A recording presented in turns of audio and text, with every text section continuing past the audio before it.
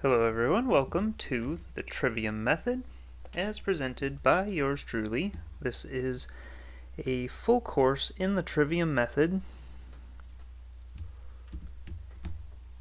and I discovered the Trivium Method a couple of years ago and started to delve more into it through a wide variety of different sources, and found that it's very useful, it's very interesting, and I think that it's a real missing element in the general education of the public at large, and especially the catastrophically failing school system.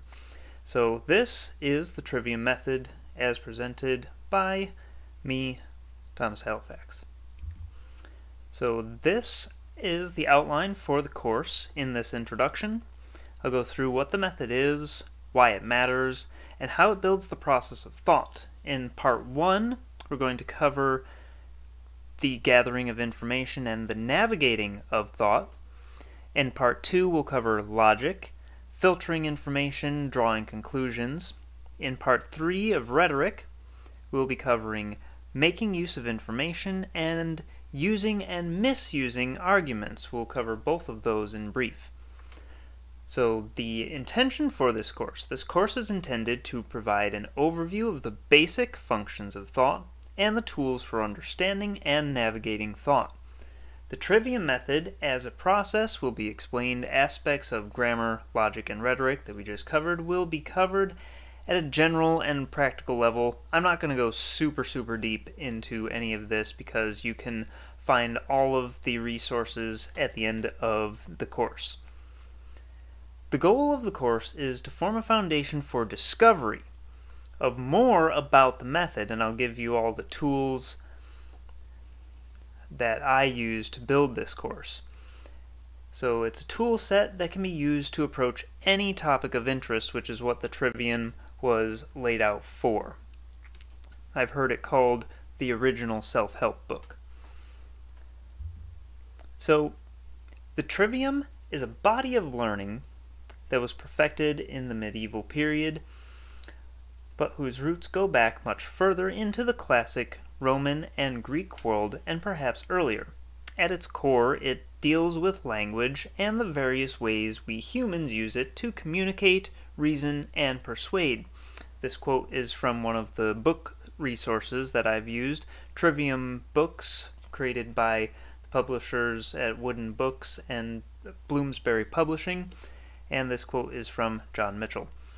The diagram to the side here shows the Trivium Method in its breakdown of what its components are and what some of their equivalent parts are. So we'll just run through this quickly. The grammar phase is the knowledge or the input part, where you're gathering up information and putting it into application after doing the processing phase, which is the logic component that leads to the understanding of what's being taken in. So that is where you're processing that information. The rhetoric element kind of has some connotations to it that people are encouraged very well to digress away from, is simply wisdom and output, which is just properly using what you've taken in and understand, and the rhetoric component can be used deceptively, and we'll cover that later on. So, the Trivium sets out a formula that can be applied to any topic and guides the mind to clear understanding. So, going back into another diagram on the Trivium, it's just a set of processes or a set of steps that you can use that move through certain questions to develop understanding of any topic, and you can use this absolutely anywhere. So first, of course, is the input phase, gathering up a whole wide range of resources and information addressing who, what, when, and where, just gathering the raw data without prejudging it or filtering it, because the filtering step comes after, which is in the processing phase of logic, using filtration, correlation, analysis, and a large use of another aspect of the 7 tools of the liberal arts, the quadrivium, which won't be covered in this, but it addresses the question of why. So it gets down to the meaning behind all of the data that you've collected. Then there's the application towards the end, which is your speech action based on the knowledge that you've gathered and that you understand. I use the Trivium a lot, really interestingly, and not surprisingly, in developing this course. So this is the how you go about doing the thing that you're interested in doing, and using all of the first 2 steps, your gathering and reasoning, to put that into action so that way you have something that can be useful to you. So, next, we're going to start with everything, because the Trivium starts with everything. The vast phenomenon of nature and the enormous volumes of knowledge collected throughout history is the beginning of the method, the input phase.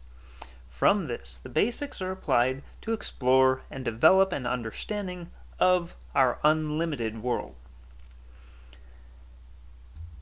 So, the Trivium ultimately is the process of how our reality is built, what our available knowledge is, or the lack thereof, the processes behind understanding that knowledge, build into the actions that we take in the world, and this generates our manifested reality. And this slide is the main slide that we're going to be working off of, and building this out as we move along. So there is a limited range of experience that we have access to. The interaction of our perception with this range of knowable things defines our reality. The Trivium is an essential process by which we are able to navigate the knowable world around us. So, this is our navigation tool set. The things that we're capable of having and understanding within our limited range of perception. We can understand these things, and this isn't a complete list, but I just wanted to put it down here because I think it's a very useful list. So words, obviously. You wouldn't be hearing this or understanding it without words. Numbers that define things like space and time, dimensions, and quantities of things, as well as the behavioral patterns of certain things. Forms and symbols, like the forms and symbols that are used for making the images that include words and numbers. Then there's also color and motion and a whole wide range of other things that fall into our range of perceivable comprehensions of the stuff that we have in our reality that we are able to interact with. So, that's our navigation tool set. So, I'm making a bit of a digression in this to just cover the landscape of the mind a little bit, to kind of get this to a point of like, this is our consciousness, this is what we're doing, this is what we're interacting with when we're moving through, whether it's the Trivium or just through daily life, which you can apply the Trivium to. So, beginning at our nervous system, we have the interactions with the natural world happening at the level of sensation, just the input-output signals that come into our nervous system. So they're totally automatic, there's no actual thought involved in it at all, and that's just our base level of experience. You could say that this is linked to our fight or flight response, which is more of a perceptual quality because it implies that we have an understanding of ourselves in order to respond. So moving on to perception, it's our personal...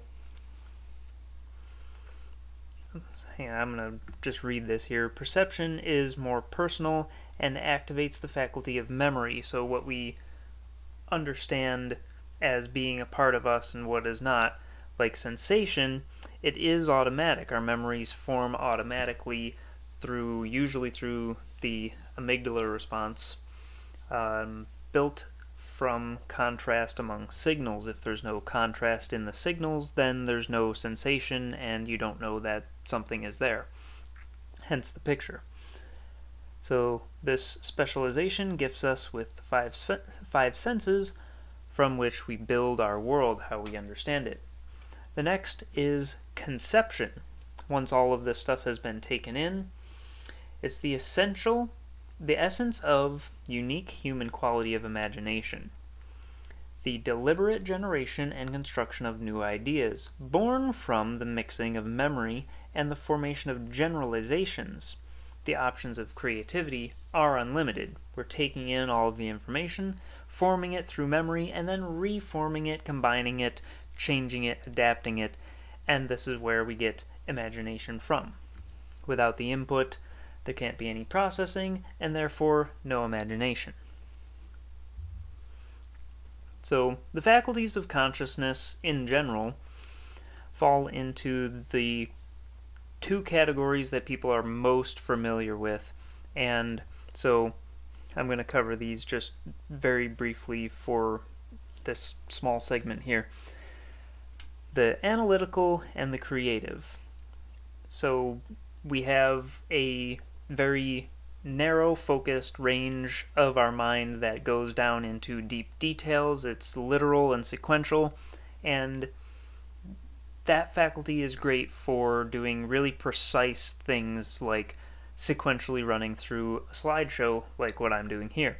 Then there's the more abstract components that are more, like it says, figurative, conceptual, more intuitive, and those are important as well, especially for the creative faculties that our minds have, and synthesizing these two in the middle, we get the Seal of Solomon, depicted here in green, as a symbol of a holistic, balanced brain that can function on both of these parameters and utilize all of the faculties together for the act of creation instead of being super out there or super narrow in your focus and scope. You combine the two to get a more holistic, creative faculty happening and have the willpower to put it into action and make it something that makes sense and not just a bunch of random gibberish. So that is essentially that. So that leads us on to what actually makes us what we are.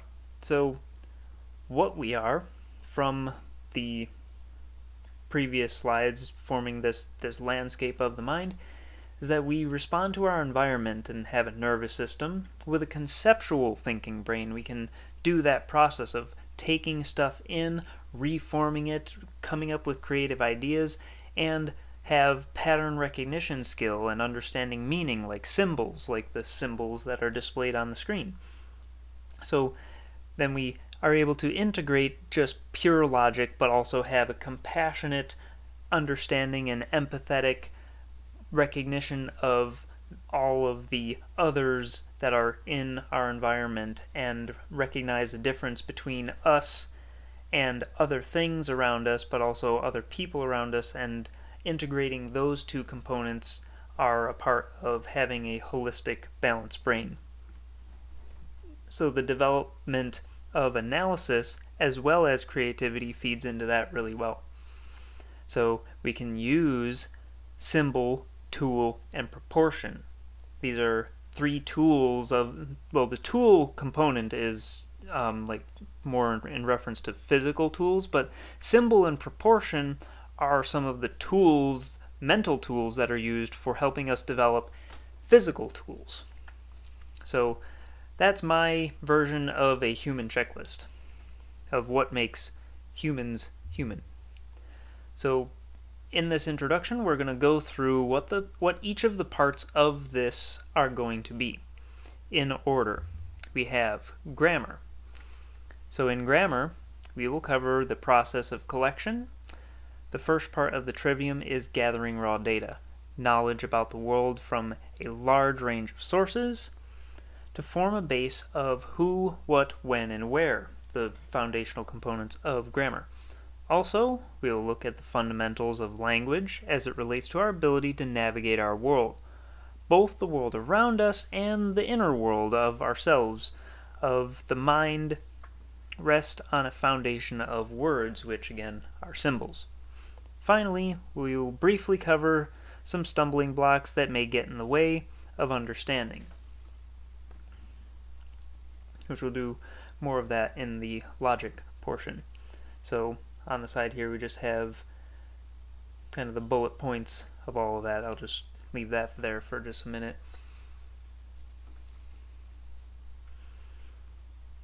So in logic, we'll cover the process of reasoning. This part of the trivium is a filtration process used to reach sound conclusions, determining the truthfulness of statements and arguments. Also, we'll look at the structure of order within the formation of an argument, types of arguments that can be formed, and the classical tools used to remember and use such forms. Finally, we'll see some of the ways in which logic can go wrong, as well as the ways it can be misused. So we'll cover logical fallacy a little bit.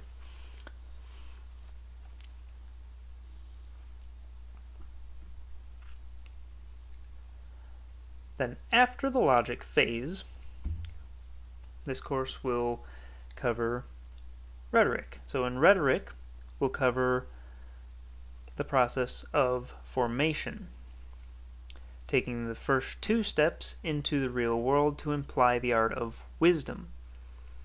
Rhetoric in classic terms is the selection of options from the first two steps, learning how to choose the right action. Additionally, rhetoric is the art of persuasion, to select from and deliver an argument to its best effect. We'll look also at the many methods and forms that can help to structure good arguments. Finally, the trappings of rhetorical appeals and the many ways they are misused to manipulate others. We'll take a brief look at some of that stuff. This course isn't going to be a super in-depth course. It's just something that I wanted to throw together to be really brief and introductory and introduce some of the words so that way you can go through and look at the words, look at the concepts, and then go out and do further research. Like I mentioned, I'm going to put the resources that I've used in building this course towards the end. And that's all I have for this at the moment. So that's going to be the outline for the course, and stick around, we'll have more of that on the way.